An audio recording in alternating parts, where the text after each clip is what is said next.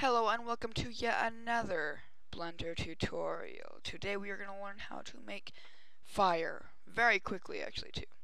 It's gonna really surprise you, I think, how easy it is and how many people probably don't know about it. Open a Blender and close this. Go ahead and delete the cube, the default cube. Hit Shift A, add plane. We're just gonna do it off of a plane, so it's not gonna be like fantastic or anything. Okay, now this is really cool. All you have to do is hit your spacebar and type in quick, like Q-U-I-C-K, like quick. And you'll get like quick fluid, quick smoke, quick explode, and quick fur. And I believe this is only in Blender 2.63 to be sure, and higher. But I'm not sure if it's in anything lower. Okay. Go ahead, click quick smoke, okay?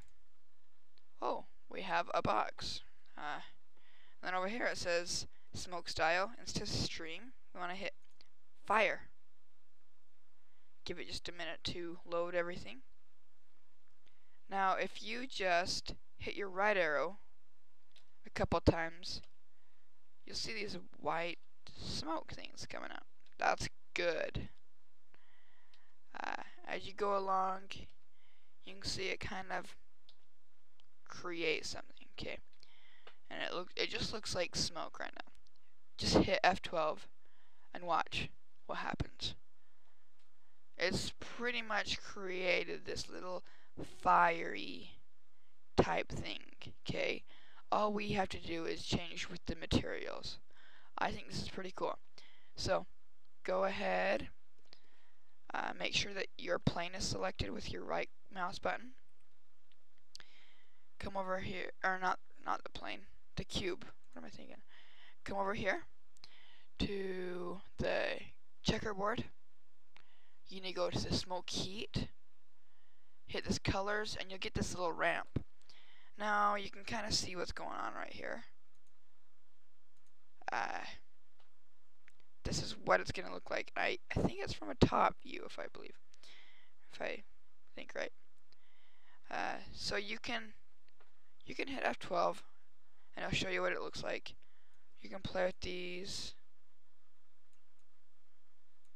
Let's see. It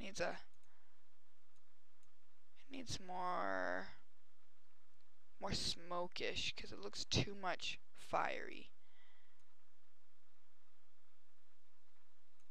Let's try that. Oh, a little bit better.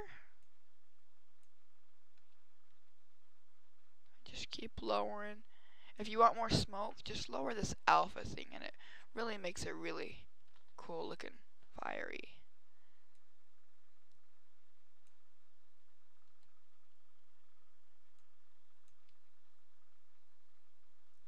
See, look, that is looking pretty nice already.